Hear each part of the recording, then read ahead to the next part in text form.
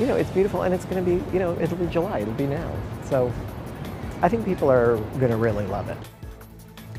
The Democratic National Convention is 1 year away, and hosting thousands of people at Fiserv Forum and across the city takes a lot of work. I'm talking with the man who's leading the convention team. He's a longtime political strategist.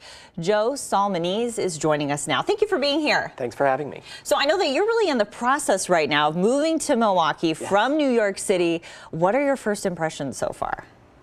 Oh, I love it here. I've been here a number of times, after I took the job, and I'm now here permanently. But it's a beautiful city, and I've had the chance to go out and walk around and really explore. But for me, I think one of the things that I'm most inspired by is, the diverse group of people who came together to do the work to bring the convention here are the people who are still in place doing that work. And I've really loved getting to know them and work with them and begin the planning process. And we're 1 year out, and this is a huge event. So where are you right now in terms of preparation? What are you doing now? So we're assembling a staff and, getting to work on some of the logistical things, whether it's, sort of what the stage would look like or how it is that we're going to accommodate people or transport people, but also really thinking as expansively and creatively as we can about how it is that, as many people as possible can be a part of this experience here in Milwaukee and across the state of Wisconsin.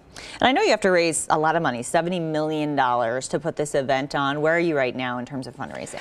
I wouldn't want to speak specifically on behalf of the host committee, but I would say that I think they are somewhere between $10 and $20 million having been raised, which is really ahead of the schedule that they have committed to at this point. And I think two of the big questions people talk about are fundraising and then the perimeter when it comes to an event like this, and security. I know you're having a lot of meetings about that right now. What can you tell us? So one of the first things, as you can imagine, that is happening is really bringing together the leadership team that is going to be responsible for security. So everybody from local law enforcement, the Milwaukee Police Department, to the U.S. Secret Service. And so people have asked, well, what is the perimeter going to be? Like sort of what exactly will the security perimeter be in the city? And, what we have been told is that it is going to take some time for the Secret Service to do its work, to be as intentional and thoughtful as they need to be about just what that perimeter needs to be.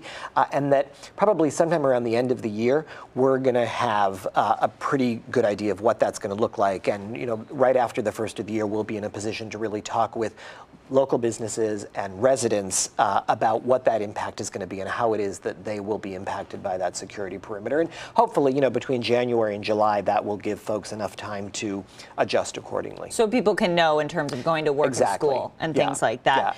And I mean, Milwaukee is a place that, like a lot of city, has challenges. I mean, it's not perfect. You have crime in some parts of the city, poverty. We've had several police officers shot.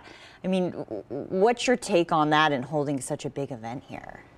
Well, I think any city that we would be going to, or we would be considering, to bring a national convention to, has its share of opportunities and challenges, and Milwaukee is no different. And I think for us, it's ensuring that we, as proactively as we can be, put the pieces in place and take the steps that we need to take to ensure that that the convention goes off in the way that it should go off. But I think what's equally important to us is to make sure that as the eyes of the world are on Milwaukee next year, that we are able to really lift up what I think is an incredibly inspiring story, here in Milwaukee, and show that to the world, and that we bring, the convention delegates and the people who are watching, not just to the Fiserv Forum, but really to all of Milwaukee, and quite frankly, to the state of Wisconsin. And how do you do that? I mean, when the convention is so focused on downtown,